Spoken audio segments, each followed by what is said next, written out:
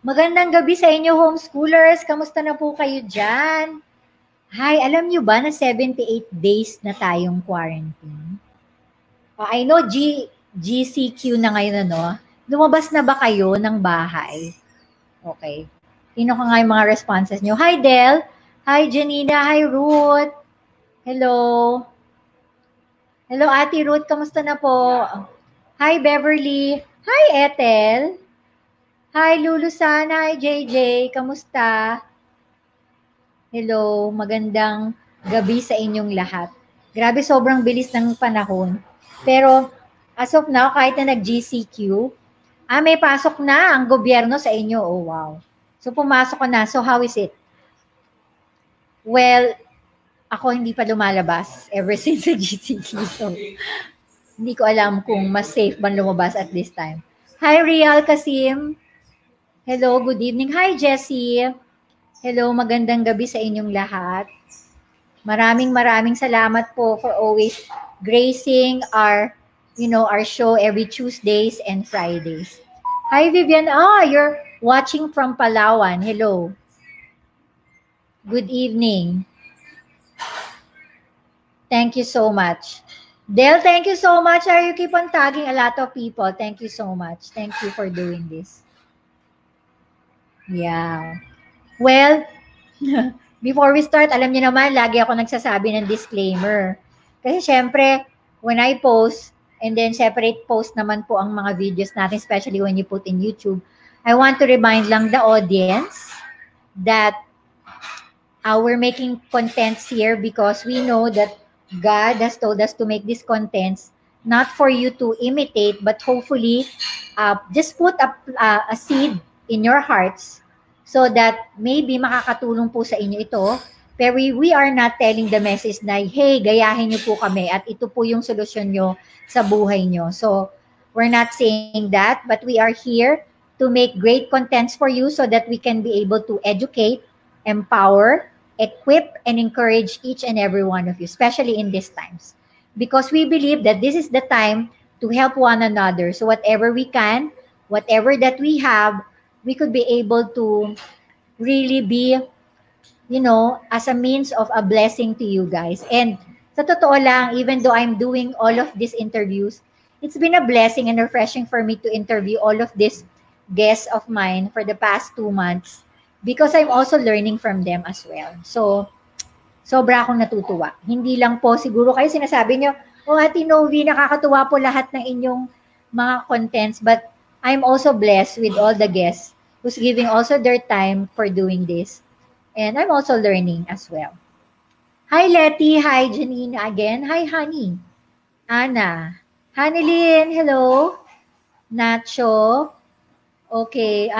Sabi ni Ethel, mahirap nakakatakot pero kailangan public service. Oh, yes. Totoo yun. Hi, Natalio. Hi, Stephanie.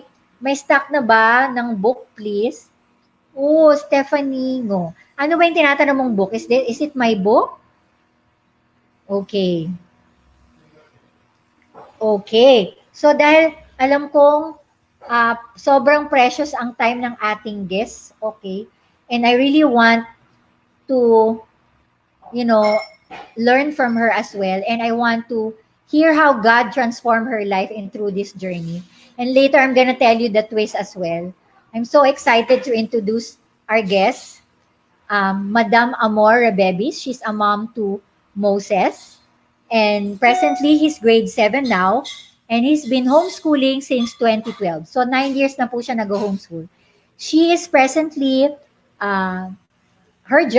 she's presently doing her job as an admin support to small businesses in Australia and New Zealand. So, let us welcome Miss Amor Rebibis.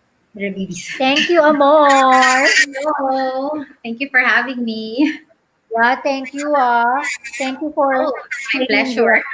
I know it's not an easy story to tell, but you're here and you're brave enough for us to be able to convey your story for us right now.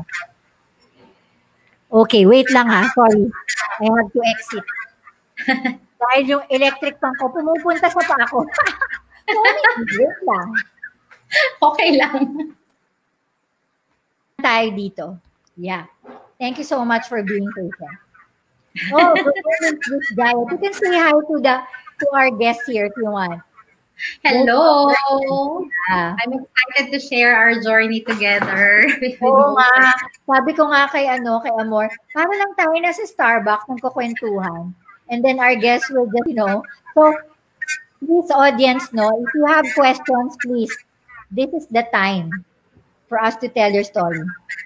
Okay, meron ba kayo naririnig na parang echo? Guess? Ako wala.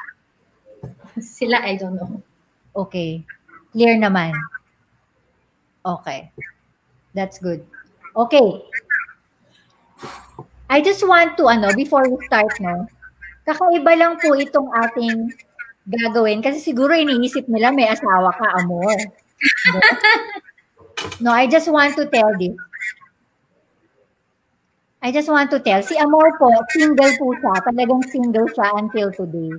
But by the grace of God, God talked to her and be able to adopt his child, which is, ang pangalan po niya ay si Moses. And Moses is so blessed to have her. Okay. Alam mo, parang may naririnig ako pa rin. May naririnig ka? Ako wala naman. May echo daw. Ayun, no? Saan kaya yun? Sige, we'll check out.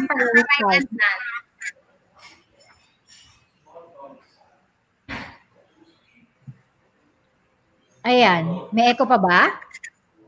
May naririnig pa ba yung echo? May nakabukas ba tayong phone, Amor? No, tinago ko na. Oo nga. Wala rin naman ako nakabukas na phone. Saan kaya lumalabas yung echo? May echo daw, sabi ni Stephanie. Oo nga, may echo daw. Oo. Oh, there. Meron pa ba? Para tayo sa radio. There's an echo in the background. Ooh. O ngayon, meron pa po? Meron pa daw. Sige, let's check. May tab is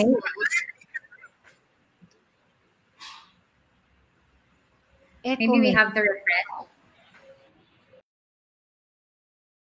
Hazel, meron pa ba? There. Wala na po. Ayan. Ang galing-galing.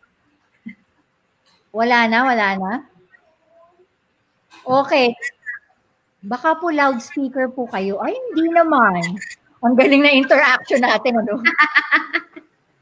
Okay lang, tsagaan natin to. Thank you so much, mga guests. Nakakatuwa naman po. Masyado bang malakas yung yung parang echo? Meron nga eh. You hear it? Yeah, I can still hear it now. But I'm trying to wait, be patient with us. Thank you for being patient, guys. Okay. So parang wala na. Wala na, meron pa po.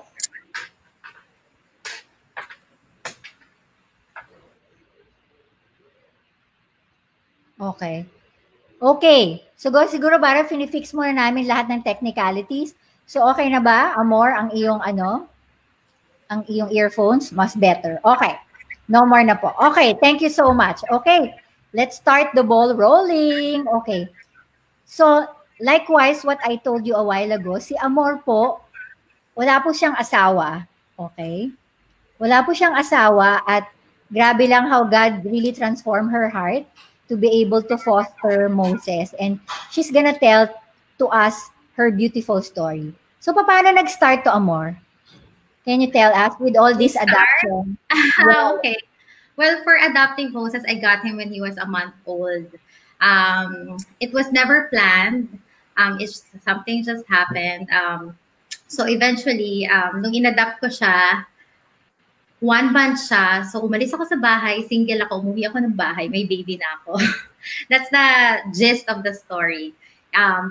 But if they want to know more, meron akong interview invite sa Roy A. Foundation Facebook page. The whole story of the adoption story of Moses is there. But basically, it's that I've been a mom since Moses was a month old. Yeah. Okay. Ang dahil prepared.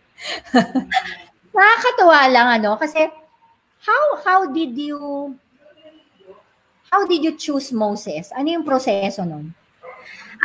It was not actually, hindi ko talaga siya napili per se, because what happened was, Moses, a birth mother, was decided already na i-give up si Moses after a month.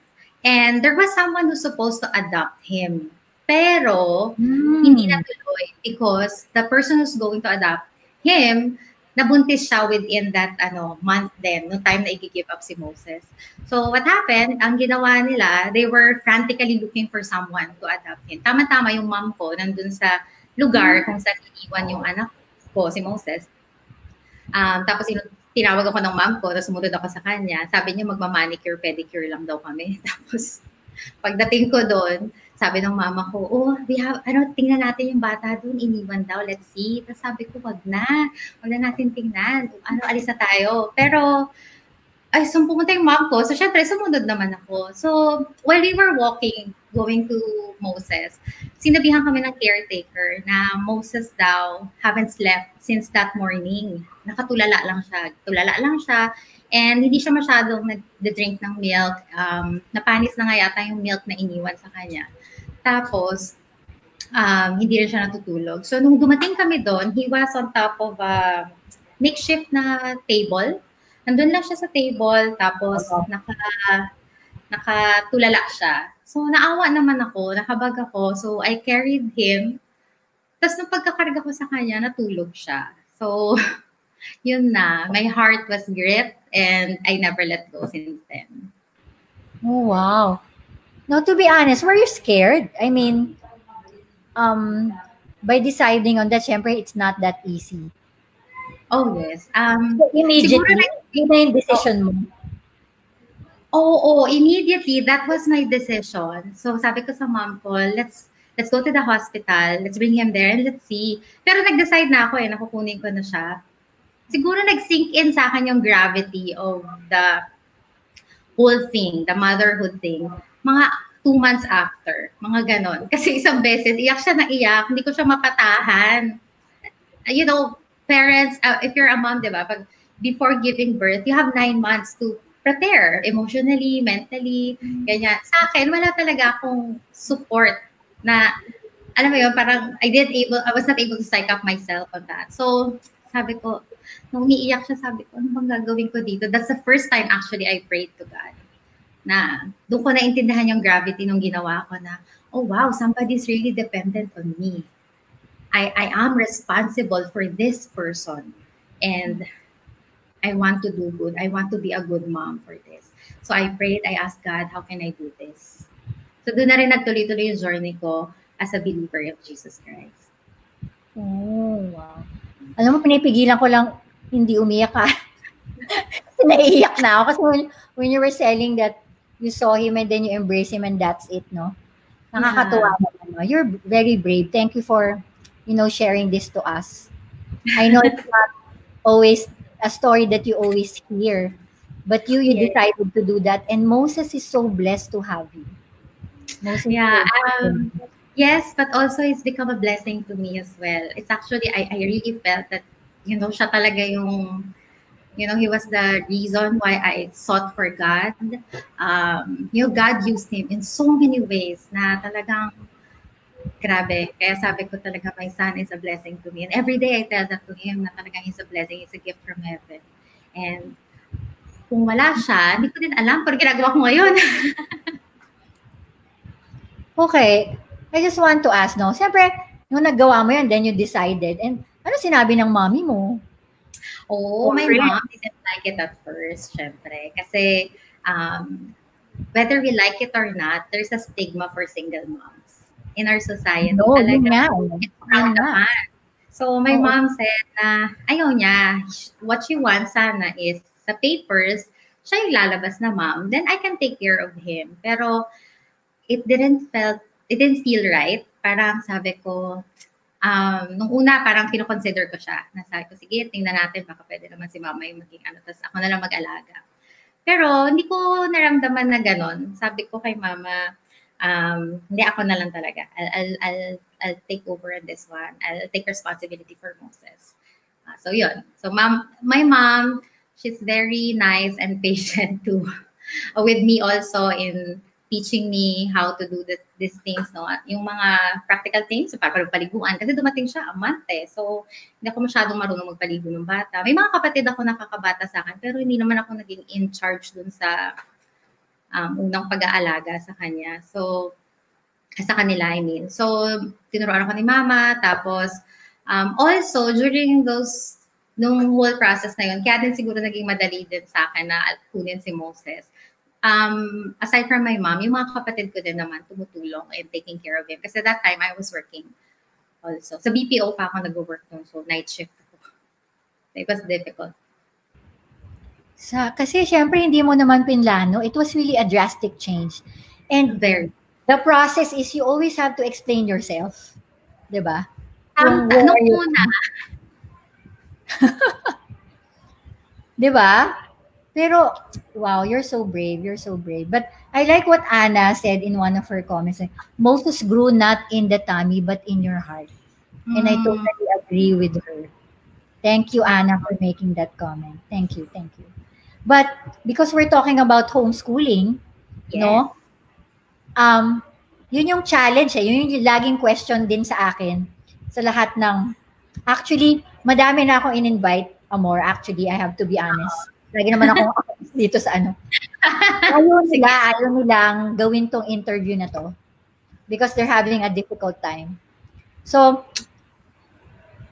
I really appreciate you for being here. Thank you for just doing this. And I know that you're gonna be really a blessing to others as well. Not only for the single parents or the solo parents, but also to me. Okay, thank you so much. Thank you. So we're going to homeschooling now. So how did you discover homeschooling?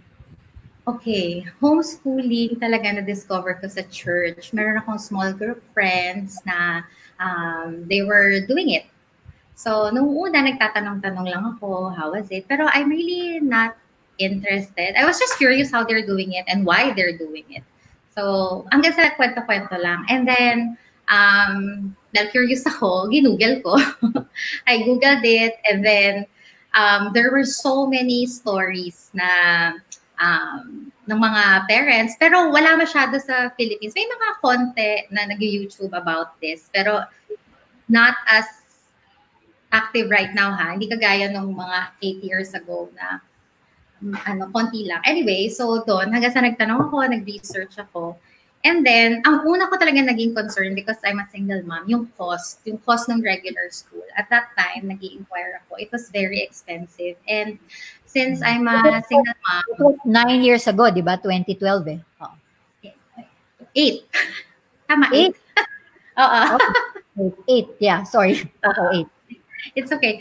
Tapos nung time na yon, naghahanap ako ng school for Moses. Ang namamahalan ako, plus I didn't like the whole setup ng mga regular schools na within the vicinity. And I wanted for Moses to study sana malapit lang sa amin para hindi din ako mahirapan to take him there, ganyan. Hanggang sa my friends in small group and encouraged nila ako to do that. But before diving in, I researched on it and then nakita ko din yung benefits niya. Pero mainly, before, at that time, my decision was based on finances. It's because for me, it was cheaper. But along the way, when I'm doing it na, nakita ko yung benefits niya, nakita ko din yung benefits sa ibang children na nakakasalamuha ko, yung mga other homeschool kids na nakakausap ko. So sabi ko, itutuloy-tuloy ko na to all the way hanggang kaya ko. Pero in my mind, gusto ko sana hanggang grade 12. Pero, we'll see. We decided by the year, we evaluate, we see, and I'll go from there. So si Moses, from the very start mo ba siya hinomeschool? Yung nagkaroon siya ng 1 year sa regular school, preparatory. Tapos grade 1 hanggang ngayon naka-homeschool siya. Okay. Now, yun nga yung tanong nila eh. Yung lagi, can a single parent ba talaga can do homeschool, Amor? Yes, they can. It will not be easy. Pero doable. Pwede siya. Pwede siyang gawin. Lalo na if you're really decided to do it for a higher purpose. Yung wag lang na, not just the academics. Kasi for me, as I went through this homeschooling journey and also dun sa journey ko with Jesus, na-realize ko how important it is to disciple the next generation because the next generation matters to God. So sabi ko, you know what, the best way for me to disciple my son is if I homeschool him. So yun talaga yung naging turning point ko on why I decided to stay on this course. Oh, wow. So, nung pinili mo to, did you have like a certain time? How, kasi okay, I think maybe the question would be like your time management. How do you go about with that? Siyempre, you're a single parent and then you're working, di ba? So how do you go about with that? Well, siguro na usually kasi the parents would think na kasi 'di ba when their kids are in school, they spend like half day sa school. And then iniisip nila na they might spend the same time when they're at home. Na ganun din yung yung oras na i-spend nila habang nag-homeschool sila. But actually, during the first 3 years of Moses, grade 1, 2, and 3, hindi naman ganun katagal yung time na nilalaan ko sa kanya. Dahil one-on-one yung turo namin, I don't spend that much time. Nakagaya sa school kasi, kaya they have to have like 1 hour per subject or 40 minutes per subject. Kasi marami sila. Usually 1:20, 1:30. So mahirap nga naman for the teacher to do that. So, pero dahil one-on-one kayo, you know, one subject you can finish that in 20 minutes. Depende sa pacing ninyo, depende sa pinag-aaralan ng bata. So, for me, the time, it's not difficult during the first few years of the kids, so grade 1, 2, and 3. Ang average time na naaalala ko with Moses was 2 to 3 hours a day. Minsan nga 4 times a week lang kami. Tapos 4 times a week lang kami or minsan alternate, depende sa magiging schedule ko for that week. Tapos so yun yung ginagawa ko. So hindi siya ganun kahirap talaga. So if the parent is working, pwede niyang gawin after school, pwede niyang gawin yun, ay after her work. Pwede niyang gawin sa bata yung magturo pa siya ng mga 2 to 3 hours. Plus, they can also leave things that the child can do. Para pagdating nyo, pwede din ninyong pag-usapan yon. O, ano yung binasa mo today? Ano yung natutunan mo today? Can you tell mommy about it? Para mag-gauge mo din. So, if the child is having a hard time, edi dun ka na lang pumasok. But if the child was able to get and understand it, then, di ba, you don't spend much time on it. Yun lang yung sa akin. Can you give us a picture of how is it like yung routine mo in a day? Noon or now? Kasi sobrang iba-iba ngayon. O, siguro noon. Sige. Noon. Yung noon, because I was in a BPO, I worked night shift. So, pag umaga, pag uwi ko, gising na yung anak ko. So, madalas ginagawa ko in the morning. Mag-aaral kami ng umaga. Tapos, after niya mag-aral, kakain lang ko, matutulog na ako. Tapos, the whole day, he can do whatever he wants. Pero no gadget. Kasi, hindi ako masyadong fan ng gadgets. Just that's me. Oh, that's good naman. That's good. Pero now, ano yung routine niya? Now, ang routine namin, because I work at home, thankfully, since 2014, I started working at home. Oh. So, ang nangyayari, nung una, ang mistake ko was, pressure ko siya, he has to wake up early, ganyan. Oh, we have to do this, list. And then, kasi may time na ako, feeling ko, bonggang-bongga na yung time ko with academics. Hanggang sa na-realize ko na, teka lang, why am I pressuring him too much with schedule? So, what I did is, una, teenager na siya, so, nabasa ko na kailangan daw nila ng mahabang tulog. So, hinahayaan ko na siyang matulog. And then, what I do, I wake up early, I do my devotions, and then I prepare food. Pag tinamad ako magluto, yung anak ko yung magluluto pagising niya. Tapos, tinuruan ko, may hilig naman niya eh. Oh, galing. And then, magde-devotion siya mag-exercise siya ng umaga, tapos magde-devotion siya. Then, we'll eat lunch. Kasi magigising siya ng mga 9, 10, mga ganun. Devotion time niya, it takes an hour. Tapos, kakain kami. And then, afternoon, I'm done with work. So, I'll stay with him. Ngayon na he's older, napansin ko na although hindi ko naman siya tinututukan ng tutok na tutok, pero what we do is that I let him study on his own. Kaya lang mas matagal na yung time niya ngayon kasi grade 7 na. So, we usually study like 4 to 6 hours a day. Yun na yung routine niya. So, mula mga 1 o'clock hanggang around 6, he'll do his thing. I'm not totally with him the whole time kasi may mga subjects siya na he can do it on his own. Yung mga favorite subjects niya, kaya niya na yun. Pag mga alam ko na hindi niya gusto or may tendency siya na iskipan niya, i-skim through lang niya, I'll stay with him. So, yun yung ginagawa namin. And then, by the time he's done, magluluto na ako o siya. Depende kung sino. Wow, ang galing. Kasi na 13 years old na siya. Nakakatuwa naman. Sa hilig niya din, thank God. Oo, ang galing. Pero, kasi alam mo, I still remember nga, no, I realized nga that Moses was also the ballet mate of Destiny, yung bunso kong anak. So, na-realize ko, alam mo, parang familiar sa akin to. Kasi nakikita ko, kasi sobra akong natutuwa. Kasi during the ballet class, I think that's, mauuna ka muna di ba, yung batch mo, bago yung kay Destiny, kasi mas matanda si Destiny. Pero natutuwa ako sa kanya kasi he's so confident and he's the only boy there.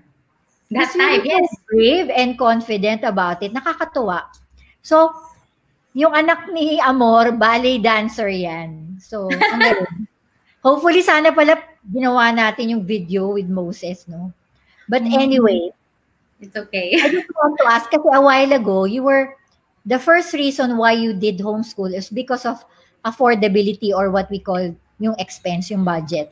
So, because a lot of people, I mean, listening right now, especially siguro may mga single parents diyan. So, paano mo nagawa yun? Yung expense? How do you budget? Okay, sa budgeting, number 1 talaga is we have to be very deliberate in managing our finances well. Lalo na as a single parent, kailangan conscious on where you put your money. Kasi if you don't plan kung saan mapupunta yung pera mo, mawawala na lang siya basta. So number 1, budgeting. How do I budget? I lessen my expenses as much as possible kasi kung hindi naman siya necessarily need, hindi ko naman din bibilhin. Tapos at the same time, I have to be creative also on how to get things. Like, alam mo ba na kahit hanggang ngayon 80% ng books na meron yung anak ko are bigay sa akin ng mga homeschoolers na nauna na sa amin or binenta sa amin na very cheap rate, like mga 25% na lang yung babayaran ko, parang gano'n. And yung books talagang maayos pa, yung iba hiniram ko, tapos ibabalik ko na lang din, yung mga gano'n. So I have to be creative with that kasi I cannot just buy everything. Kapag binili ko lahat, sayang naman if meron namang willing to share.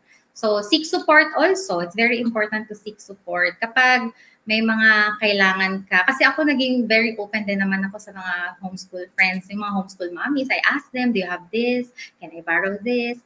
Pwede ba kung ano? Or if they don't have it, meron ba kayong kilala na I could borrow this kind of book? Yung mga ganon. So yun, nagkaroon kami ng support. Tapos maganda rin siguro to join Facebook groups for homeschoolers. Maraming ganun ngayon, di ba? So, you could also get connections from there. Marami ding nagbebenta. May marketplace na nga yung homeschoolers, di ba? Nakita ko sa Facebook, may marketplace na and they sell it at a very cheap rate, yung mga books and resources. So budgeting yon. And then, at the same time, I have to be very wise kung saan ko siya i-enroll. Kasi, ayoko naman magbayad ng malaki because I'm single now, ayoko magbayad ng malaki pagdating sa accreditation. So, naghanap talaga ako ng school na papasok dun sa budget na kaya ko. Kasi ayoko din naman mag-enroll tapos super expensive and then it would enslave me naman na I have to work kasi kailangan kong bayaran itong ganito.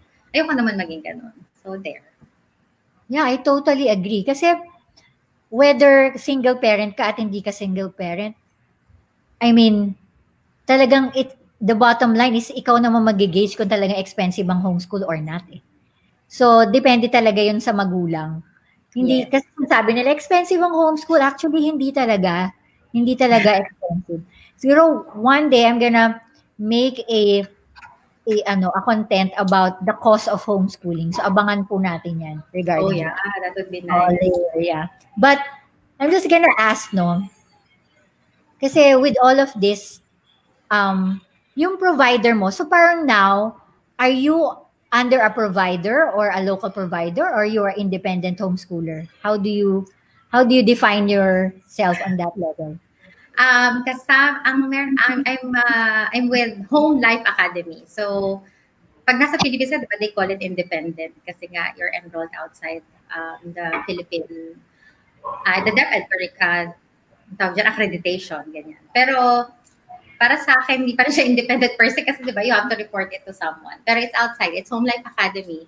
And the reason why I chose Home Life is that it's cheaper compared to the other providers that we have here. So yun lang talaga yung reason ko why I'm with them. So I pay $100 a year for with them. Pero yung first year, we have to pay $50 more. First year lang. And then after that, 130, 100, 100 to 130. Depende kung kailan ka mag-enroll. Kasi may discount sila pag you-enroll early. Okay. So, kanina nga diniscuss ko sa'yo, so you don't have a local provider. So, Yes. are you not worried about accreditation? No, I'm not. Kasi nung una, nag-decide na talaga ako from the very beginning that I'll homeschool my son hanggat kaya ko. All the way, kung kaya ko hanggang grade 12, I'll do it. Kasi, kaya yung accreditation, iniisip ko, I'll think about it when he's going to transfer to another school. But I don't think it would be an issue kasi we have validation tests from DepEd. So if they want that, then Moses could take that. But it's not an issue for me. Yeah.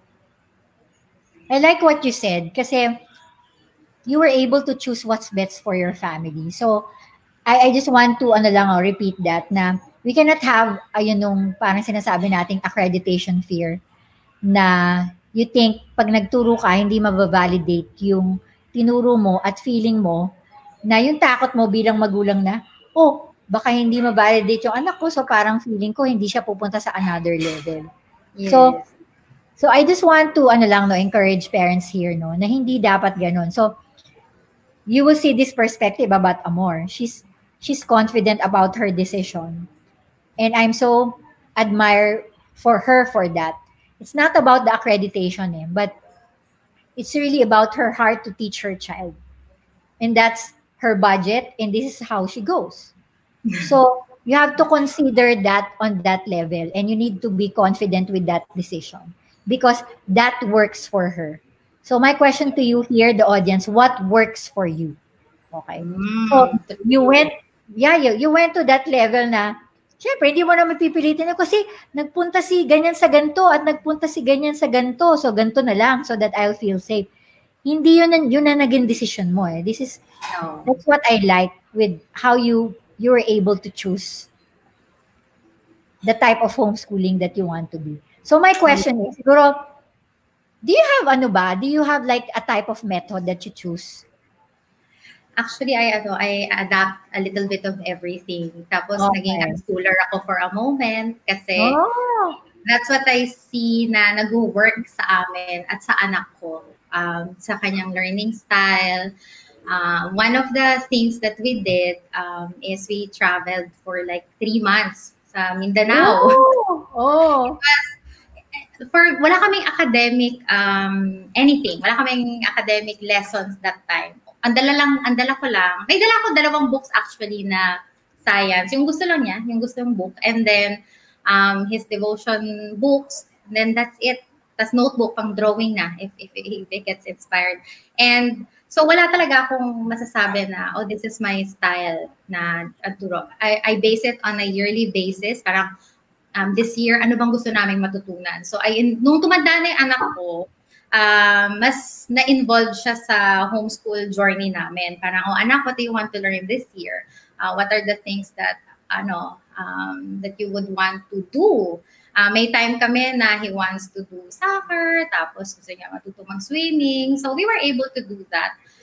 We were able to make it work for him. Tapos at the same time, because plinano namin from the very beginning na, Mami, ito yung mga gusto kong gawin. So I was able to budget for that as well.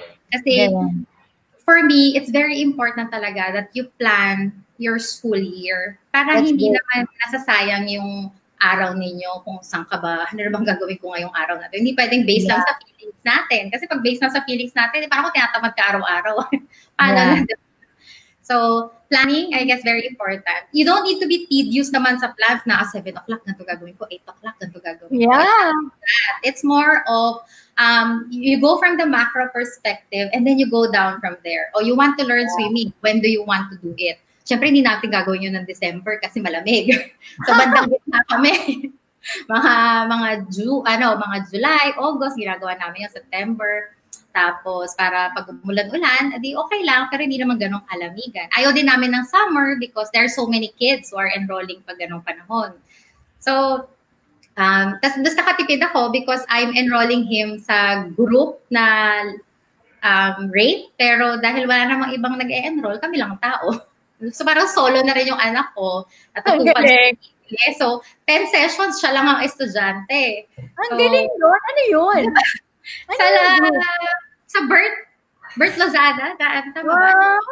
Okay. Dahil wala siyang kasabay, so saya-saya ko. Pero grade ko per group.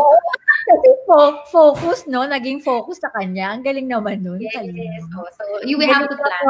Yeah, ang galing lang how God has guided you din. So, you have a plan, but you don't pressure yourself with the plan and you're still flexible on that end because you base your schedule on what works for you on a daily basis. You don't decide na parang pressure yourself, ganito dapat yung plan. That's really good. That's really nice. So, ang question ko, so eclectic ka, you have the little bit of everything. Kumbaga, na-try mo lahat, no? What works for you. So, it progress on that end habang tumatanda din si Moses. So, on your end, ito naman tanong ko about socialization. How is it with Moses? Again, that's a myth, ha? Oo nga, diba?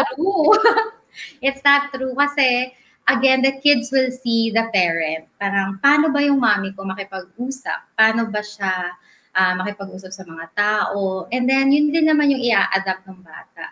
So, what I do is that, aside from the usual, kasi we have church, we have pag nag-enroll siya sa soccer, syempre may makakasalamuha siya doon. But on top of that, I make sure that I bring him along even sa errands ko, like sa grocery, sa bangko. Minsan, tinuruan ko siya sa banking kasi para lang, matuto siya makipag-interact sa teller, paano ba to? Para hindi ka naman na-intimidate. Kasi naalala ko nung bata, takot ako sa ATM, tsaka sa teller. So, as early as possible, parang in-expose ko si Moses to, this is how you talk to them, ito yung mga kailangan mo sabihin kapag ito yung gagawin mo. So that, tinuro ko sa kanya yon sa restaurants. Parang if you need something, edi ikaw kumausap dun sa tao. If you want to order something, then talk to the waiter. Yung mga ganon. So, I think, ang biggest influence pagdating sa socialization, parent and the other adults around him. I totally agree with you. Kasi ang mga anak natin, hindi sila nakabox sa isang type of group lang. Kumbaga, lahat ng klaseng group. Like, from baby, of how to take care of a baby, until, syempre, mga edad natin at mga mas nakakatanda sa atin. That's the beauty of homeschooling. And it's really a myth na laging issue niya, especially with you, no? Kasi only child siya. So, maybe there's a challenge for you to be able to be creative on how to go about with your lessons because mag-isa lang siya. Actually, parang feeling ko mas challenging yung isang anak kaysa sa madaming anak to be creative. How do you do that? Honestly, hindi ko ganun ka-creative. May mga iba akong parents na nakikita on how they do it.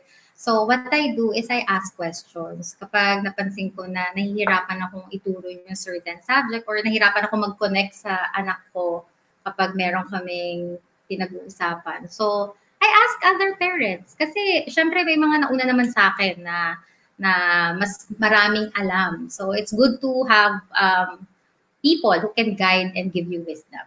Saka reading books. Also, maraming mga vloggers ha. So you can read, you can also watch vloggers, how they do it, and yung mga ganon. So sa akin, just keep on learning as a parent. Saka pabago-bago siya kasi this might work for a certain age and level, and then a few years after, hindi na siya mag-work. So you have to keep on reinventing things by learning from others. Yeah. So, ako lang, I just want, have you talked to Moses about his, alam ba niya? I'm sure yes. alam niya. Oh, alam. How did you tell it to him? I'm just curious.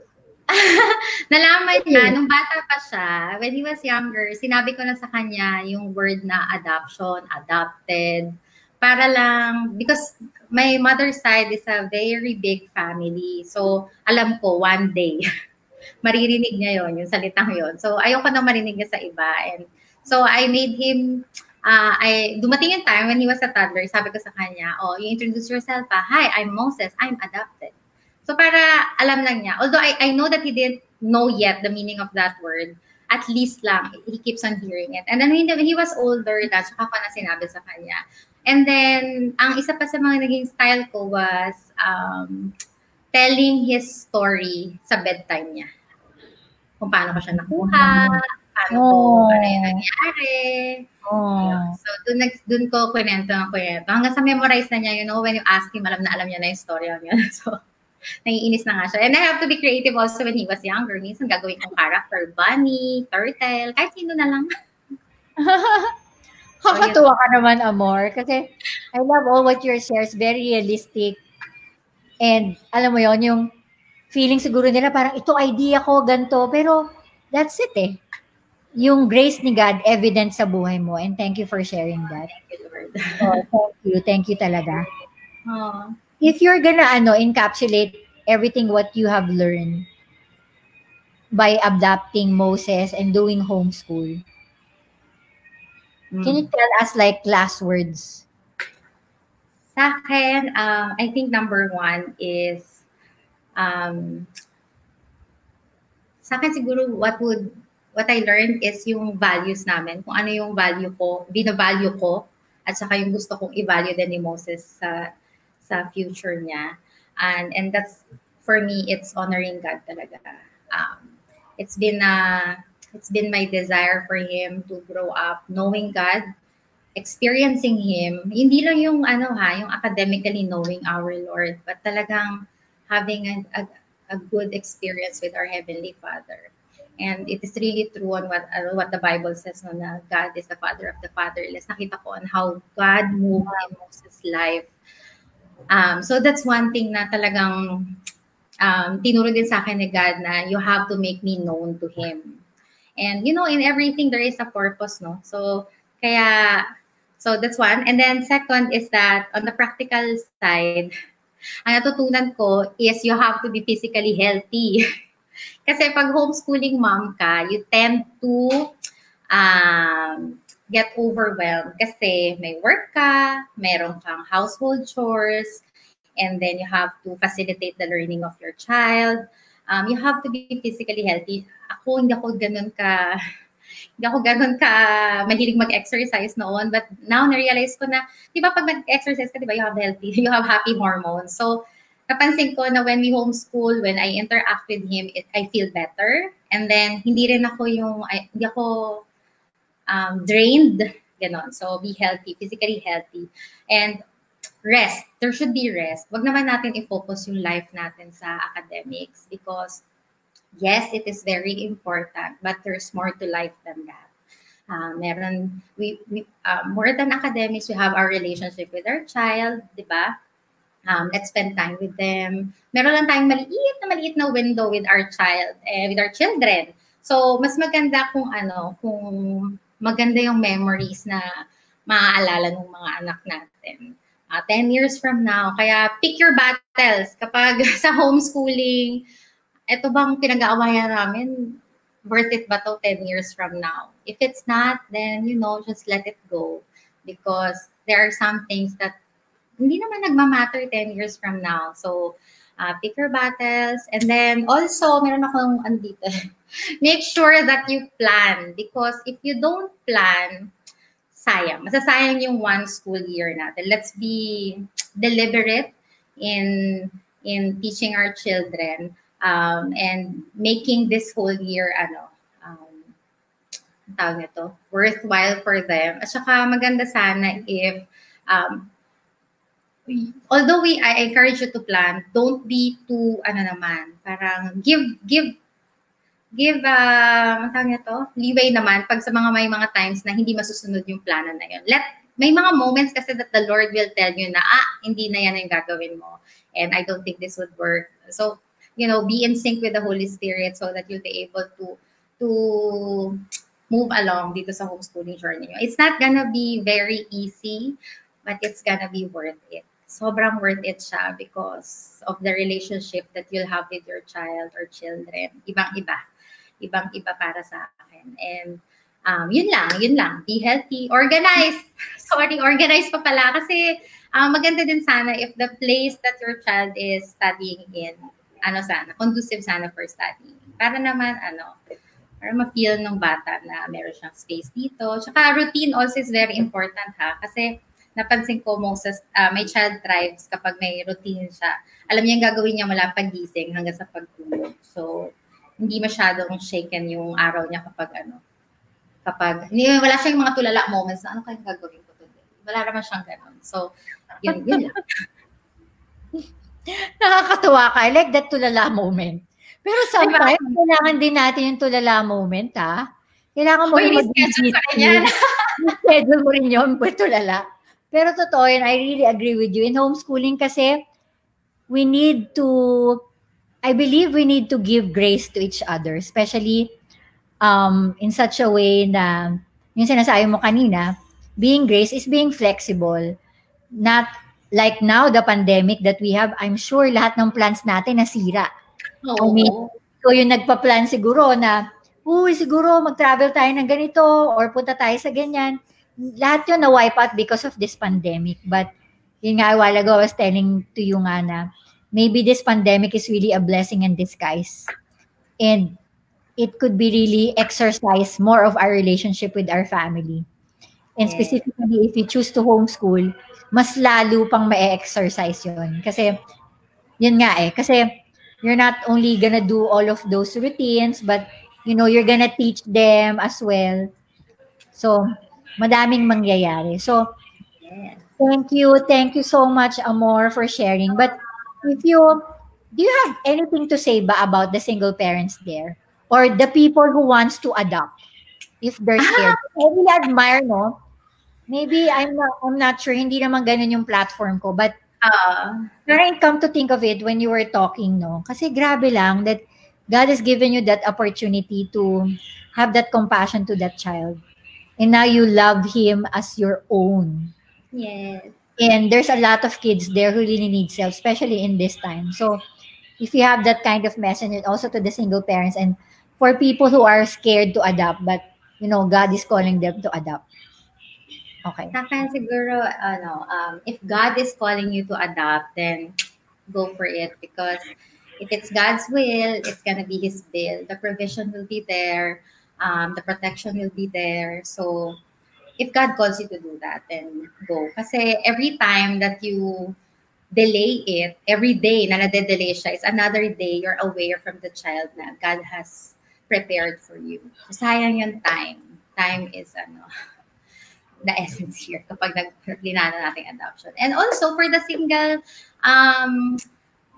women or men na gusto mag-adopt, okay lang naman if you're single to adopt. Because nung una kasi my worry was, naku, walang tatay, anak ko, ganyan. Pero, the Lord is so amazing on how He orchestrated everything for my son. There are so many men from church who who, you know, hindi naman sila naging naging involved sa pagpapalaki. Pero when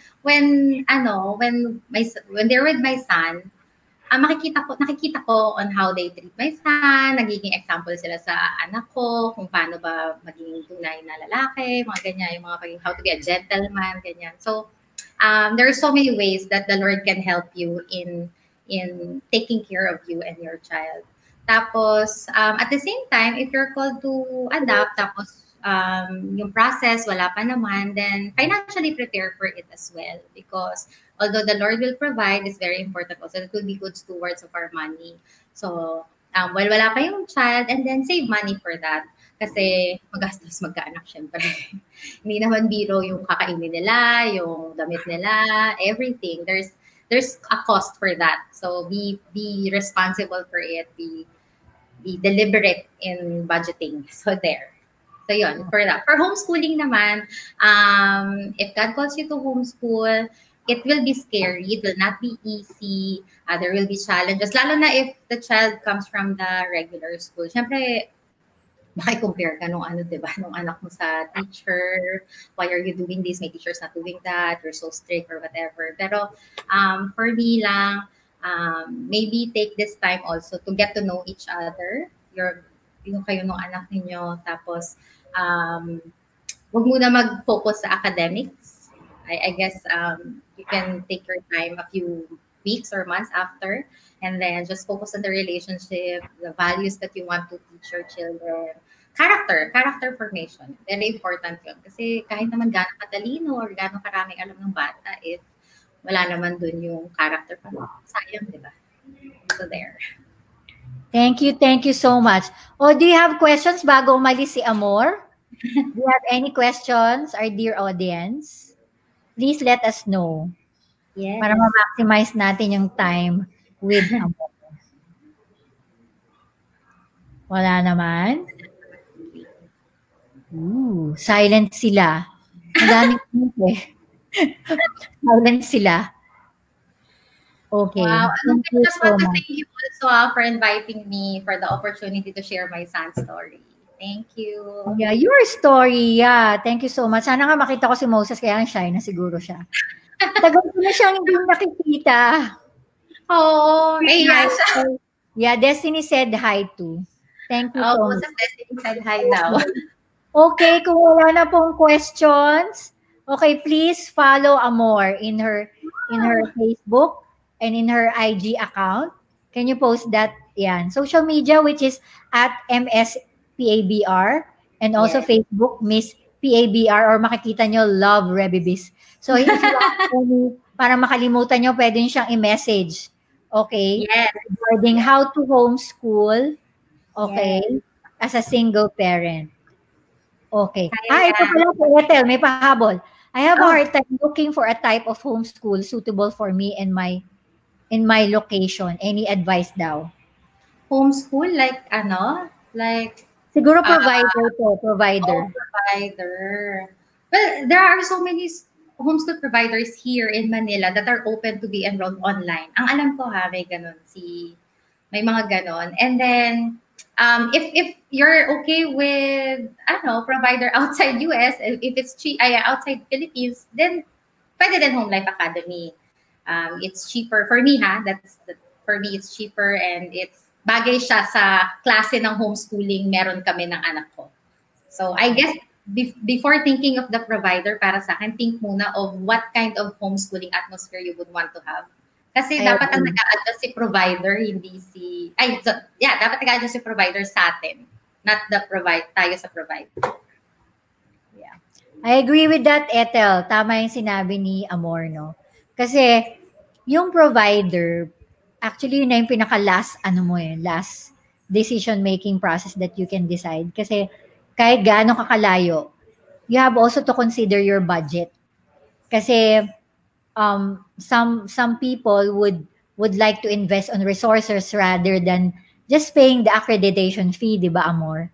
So si Amor, pinili niya talaga to invest more of her resources because she's a single mom and she wants to invest more of kung ano yung talagang kailangan ni Moses.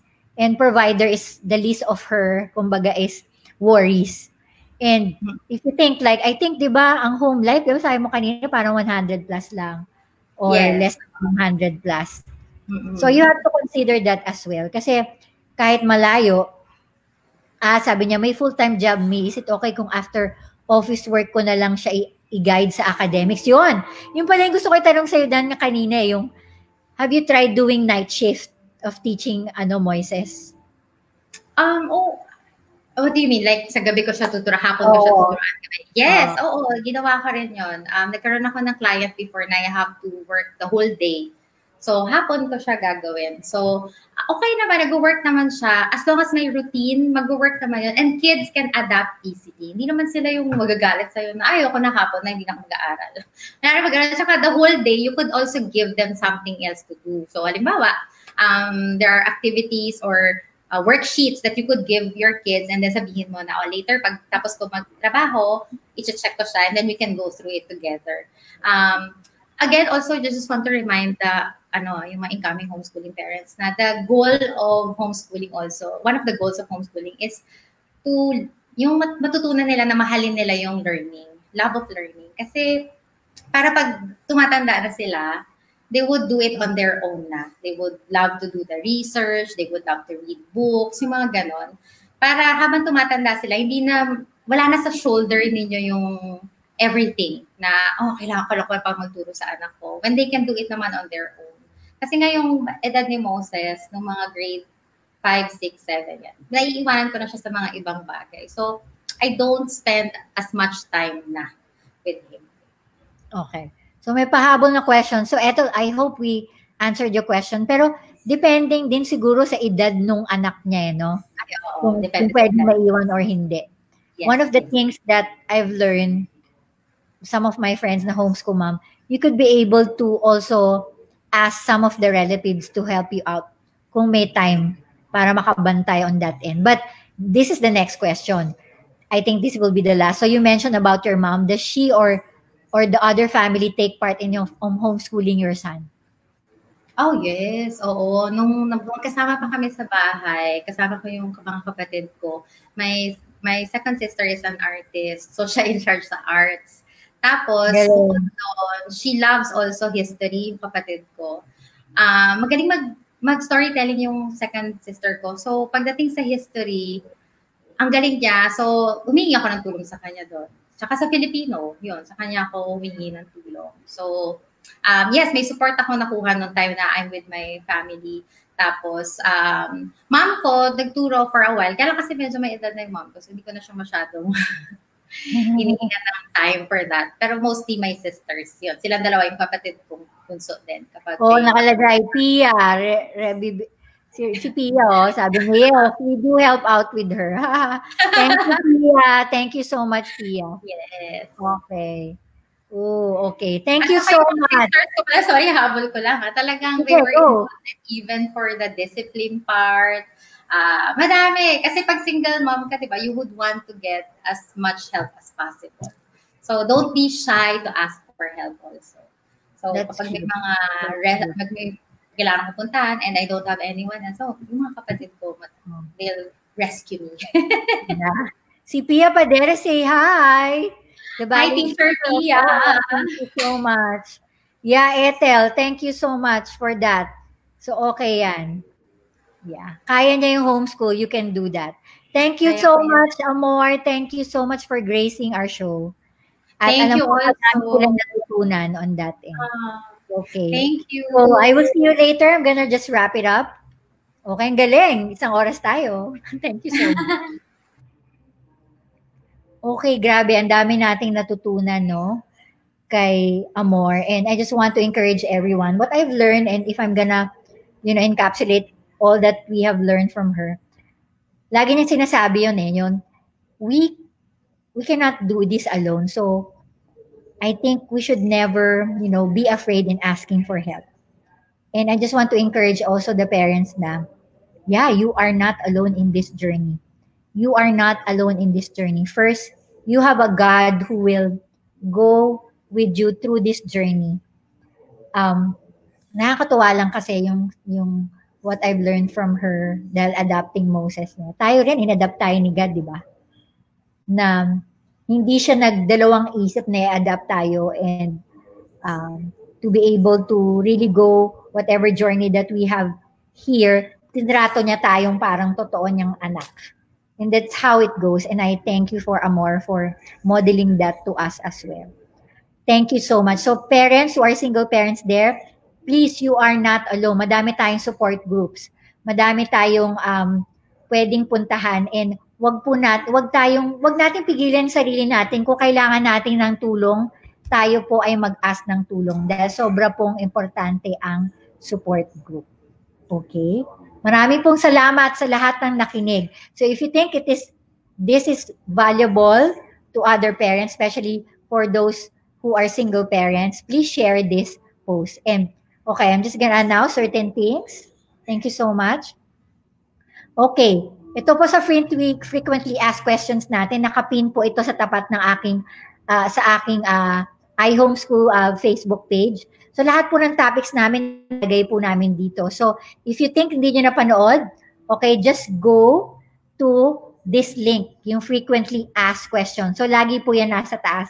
And then, kasi minsan in Facebook, naging under to mga conversation. So, we decided to put it po in our YouTube account. So, please check on that. Also, I'm so excited dahil po every Tuesday and Friday po tayo. This coming Friday, my guest is Laxmi Maluya. Okay. Laxmi Maluya. She's one of the great also leaders in our homeschool movement. And the title of our topic is Living, Learning the Homeschool Life.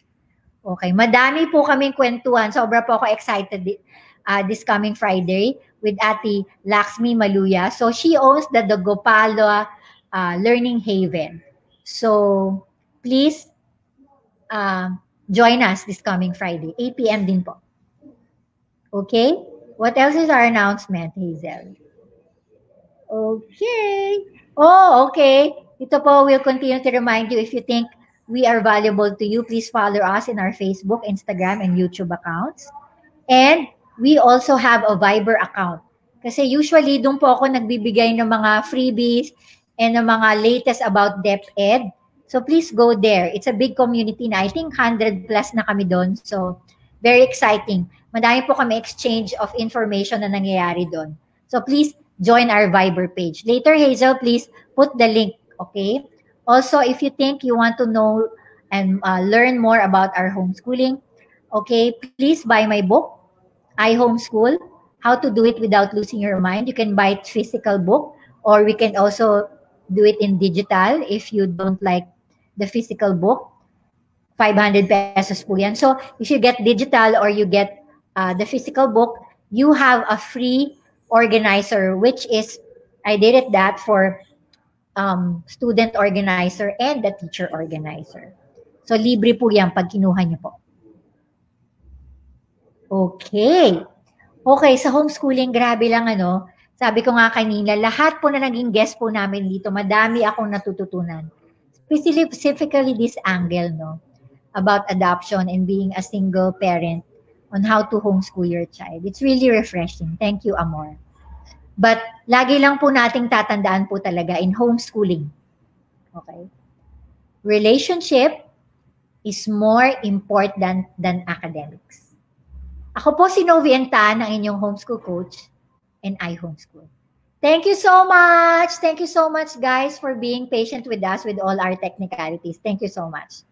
Bye for now. See you on Friday.